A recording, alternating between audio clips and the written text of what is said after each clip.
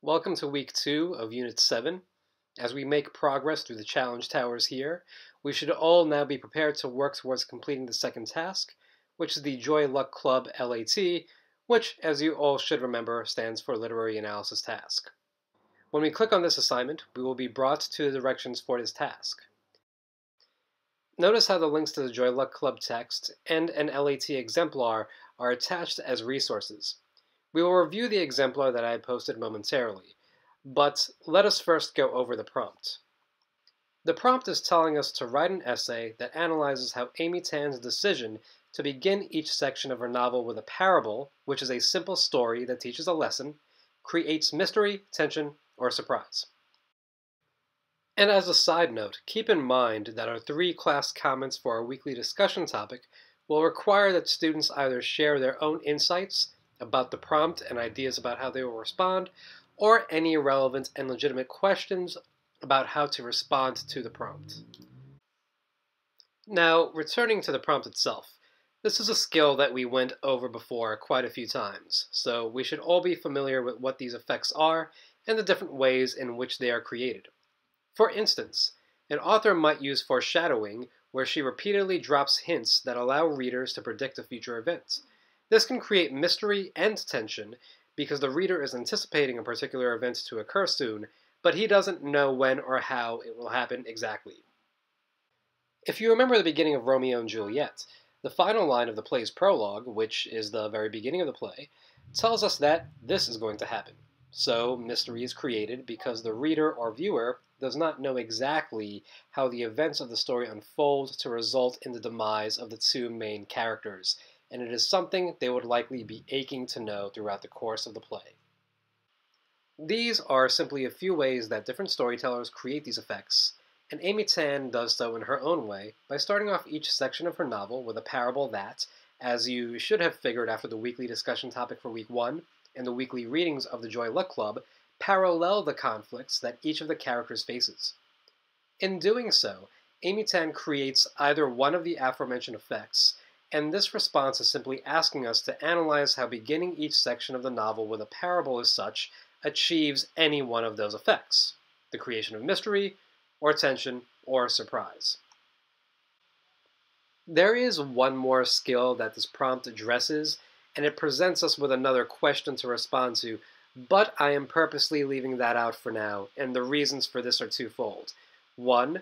Addressing each of the questions in your introductory paragraph will likely make your intro very convoluted. And 2, though there is a general structure that is prudent to follow when responding to these prompts, they don't always have to be so stringently followed, and there are a number of ways to address each individual question with respect to the organization of your intro.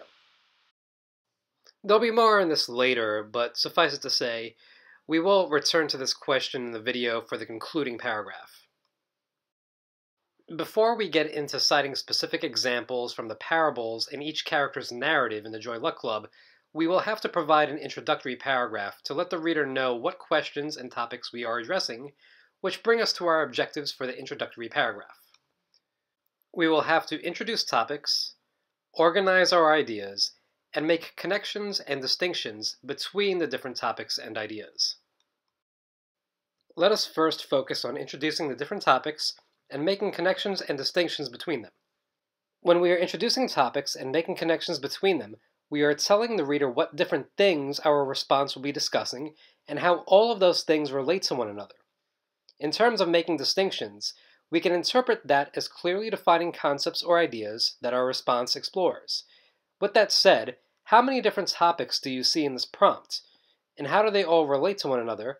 And which ones might need to be defined or explained? You can even pause the video here and make your answer to this your initial response to the weekly discussion class comments. No going ahead in the video for this though and simply typing the response that I give you. You may have answered that there were at least 3 topics: the author's choice, parables, and mystery, tension, or surprise. Mystery, tension, and surprise can each be considered topics in and of themselves, but for simplicity's sake, we will just categorize them as one topic. And the Joy Luck Club is the novel about which we are writing, so that can be considered a topic as well. As for how they all connect, We will see how I establish that in my exemplar. As for which topics might need further explanation and definitions, we may want to explain what mystery, tension, and/or surprise are. Now let us take a look at my exemplar to see how I introduce each topic and made connections between them to effectively organize my ideas. So in this first sentence, I introduce 3 topics: the Joy Luck Club, the author Amy Tan's choice, and parables. As I introduce them, I explain the connection between them. How do they relate? I make it clear that the parables begin each section of the Joy Luck Club, which is how the novel and parables relate, and Amy Tan is the one who introduces these parables, so that is a choice that she makes. In the next sentence, I introduce another topic: mystery, tension, and surprise.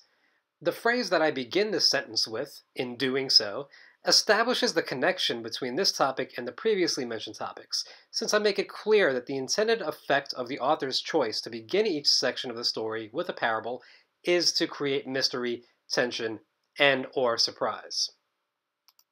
In the next sentence, I briefly define mystery, tension, and surprise by explaining what these effects do and how these effects are created.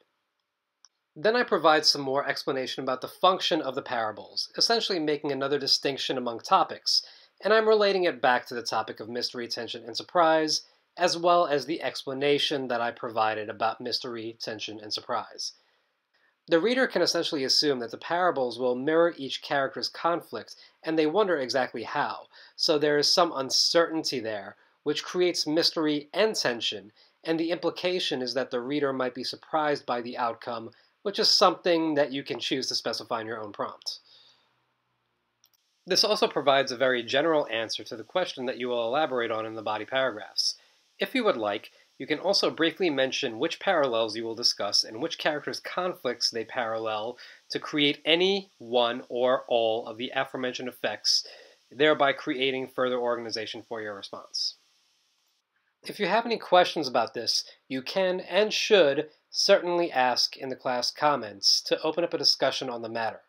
You'll notice that certain parts of my exemplar are underlined, and that is because I generated this response from a skeleton paragraph with sentence starters, which I have sent to students who I thought might need it.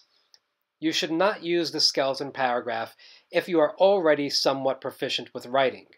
Also, do not waste all of your effort simply rewording what I wrote, even if you are among those students using the skeleton.